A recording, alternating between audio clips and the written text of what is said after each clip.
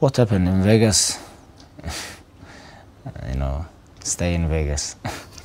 Khabib, welcome to London. Thank you. Thank you so much. As usual, very calm, very collected, but inside, are you excited to get back inside the octagon? Yes, this, you know, it's like very exciting about my comeback with tough opponent versus interim lightweight champion, and I can't wait. This time away from competition, has it been frustrating for you, or has it been a welcome relief to have some time away? You know, I enjoy with my time. Why I have to be stressed? For what? I'm already UFC champion. I defend my title. You know, I am undefeated. Of course, I wanna just enjoy with all process. You know, I don't wanna be stressed. I enjoy with my hard work, with hard training, with my brothers, with my team. You know, with everything what happened inside, outside the cage, and I just enjoy with it. Are you excited to put Las Vegas behind you and what happened out there? Because you know you were out of character as well. What happened in Vegas? You know, stay in Vegas. Nothing come out, you know. And everybody see what happened in Vegas, you know. Victor in my side, you know. We smash him, we smash all his team. Very happy about this. And about city, I don't know. I don't want to fight in Vegas anymore because they take his money and they take my money 10 more times than his money. This is not about money. This about how they how all process going. You know, this about this. And I don't want to fight in Vegas. And you know, if some great fight happen in Vegas, I'm gonna go and just watch. But I don't want to fight anymore in Vegas. If Conor comes back and gets some wins, beats a ranked guy, would you entertain a rematch with Conor? If he deserves, yes, but right now I'm not interested. Why I need rematch? For what? Even though it makes the most money? Money is not bad, but when you have too much money, is no good.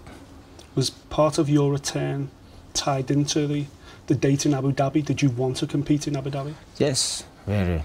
I really want to fight in Abu Dhabi because a lot of my fans can come from USSA countries, from Russia, from Arabic countries. Everybody can come to Abu Dhabi and watch my fight and enjoy, you know. And this is perfect place right now for me, for UFC, to make big UFC in Arabic countries. And perfect time and perfect place. How important as well is that Abu Dhabi is such a large Muslim community? You must feel it as being very much a role model. Yeah, I have very big support in Muslim community and Emirates too. And a lot of time I go to Abu Dhabi, Dubai with my family, kids, enjoy there, you know. This is, like, my opinion, like most safe place in the world, because I was in London, Moscow, Dagestan, Turkey, US, like I was everywhere, Europe. Like Emirates is most safe place in the world, you know. That's no need nervous about his life or something like this. He can come with his family, enjoy after fight in Dubai, Abu Dhabi, and they have a lot of place you can enjoy with their family, and I love this place. You know, there's footballers in this country, people like Mo Salah, who are changing, you know, the mentality of people. You know, Islamophobia is right down. People are really embracing them. Do you feel responsible to do that as well on a global scale? Yeah, I feel this. You know, it's like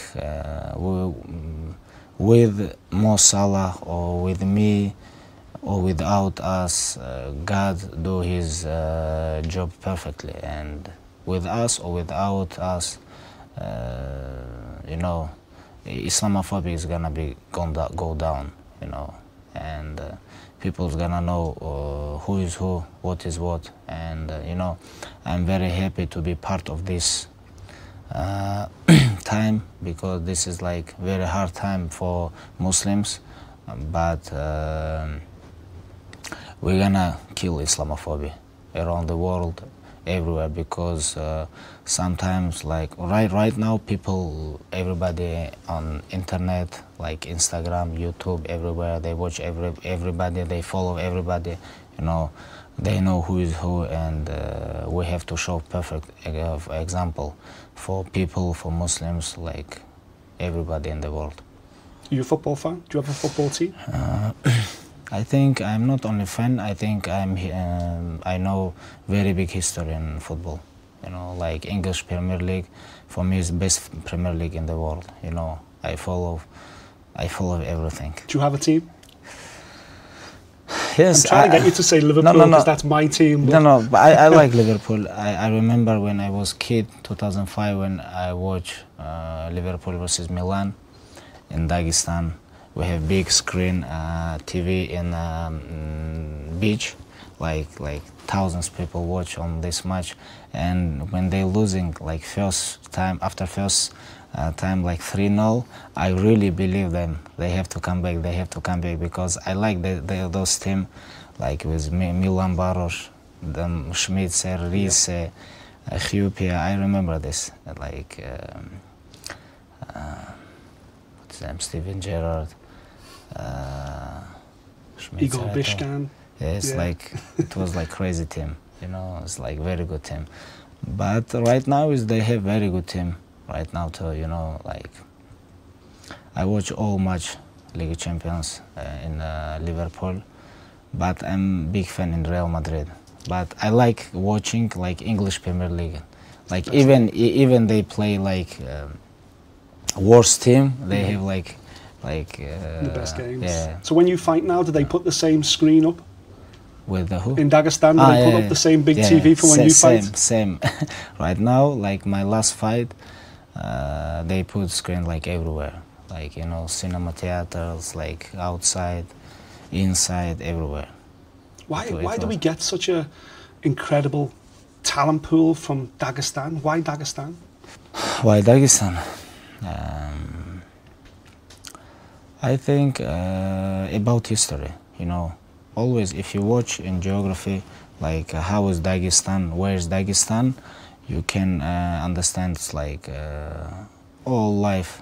It's like a lot of wars happen in Dagestan, people living in mountain, and you know, it's like tough life. And when you have tough life, hard life, become success very easy because you have motivation, you're hungry. You need this, you know, and when you have everything, you have money, you have food, you know, you have house, car, everything, you don't want to go to the gym and, you know, training so hard. I think that's why. And we have big history in sport. Like right now, we have best school in the world, like freestyle, Ushu Sanda, like best school in Russia, like boxing, grappling, judo, and MMA is everything is together, and people is so tough, very tough people, and mentality, like everything become together, I think. Will we see Khabib go to the next level because your father's there? Is there another level to Khabib? Can you go even? No, I have to go different level, but not. I can't jump out the cage, you know. I have to stay inside the cage. And is this what your father said? Yeah. But yes, I already improved myself. I'm working like everywhere, like grappling, striking, wrestling, conditioning. Like if you guys watch my every fights I improve, you know. If you wanna be champion, if you want to defend your title, you have to become high with the MMA, because MMA every day like grow up, like go high, because a lot of tough, young, hungry guys coming, and you have to be ready for everybody. And that's why I keep going. You have to learn every day something. Every day you have to learn, and like even if you talk about grappling, I don't show everything what I can do.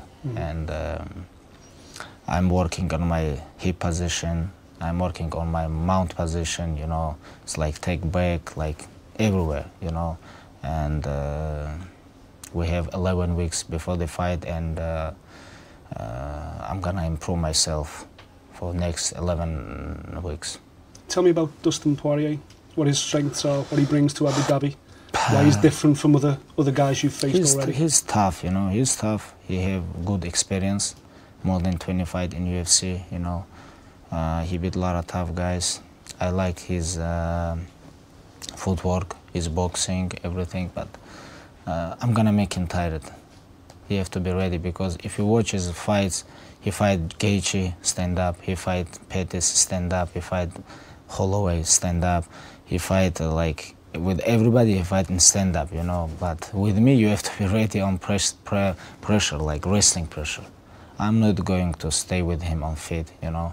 Of course, fight beginning, like boxing style, but I'm going to take him down, make him tired, and finish him. This is what I'm gonna do. He's certainly your next challenge, but a lot of people in the industry think your toughest challenge is actually Tony Ferguson, who came back just last weekend. Were you impressed with Tony's performance, and do you agree with that? Do you think Tony Ferguson's potentially even stronger than Dustin Poirier? Like if you watch Tony Ferguson, Dustin Poirier, like they a little bit different style, because Dustin is more technical, you know, not bad on the ground. Like Tony Ferguson, not bad on the ground too, but he's skinny. He's skinny. I'm gonna hold him a little bit and finish his energy. I talk about Tony Ferguson. Like people think he can do whatever he wants on stand-up, but even if we talk about him, all fights happen in stand-up, like Pettis, Cowboy, or like if you watch Kevin Lee fight, he take him down, you know, he hold him. He take his mount, you know, but I am much different than Kevin Lee.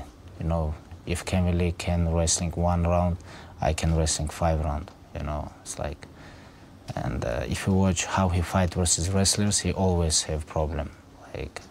Like Danny Castillo, my opinion, he beat him like 2-1 in rounds. I watched this fight in Sacramento, like very close in the cage. And I was so surprised when they give Tony Ferguson victory. Mm-hmm. He always have problem with wrestlers. And anyways, tough opponent, deserve title shot. And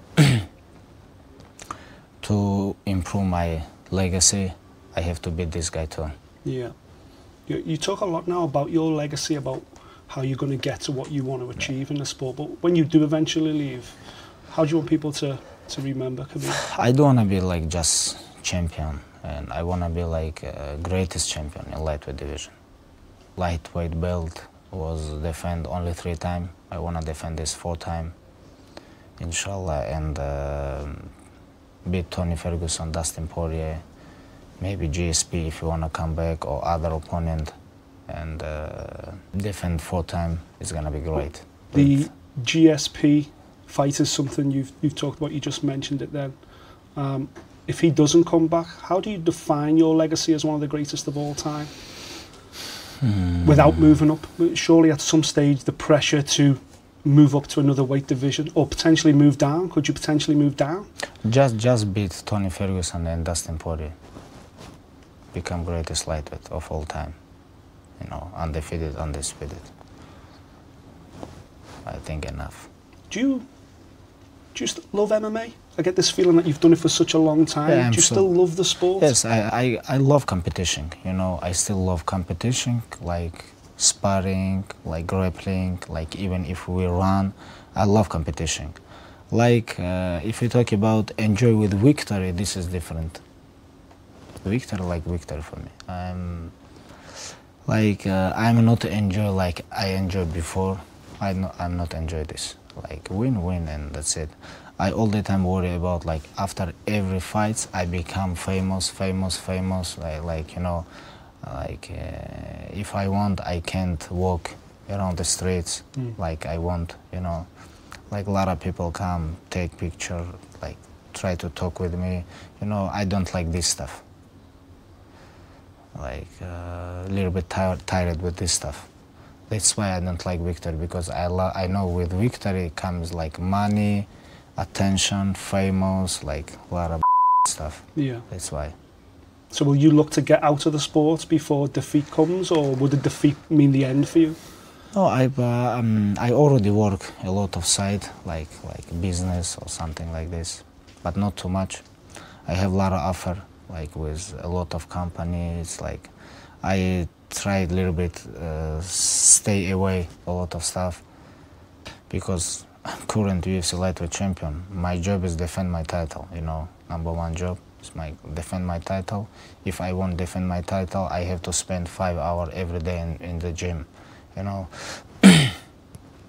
that's why everything is together. If you lose something, everything go down. That's why I try to control everything, because I know the history of MMA. I know its history of champions. A lot of champions, when they become champion, and a lot of guys, like when they win, they a little bit change. Like Ronda Rousey. Like this is not about the bad people. This is about, like, sometimes you can control everything. Like if before, when you become champion, if you train every day 2 times, when you become champion, sometimes you train 1 time on 1 day.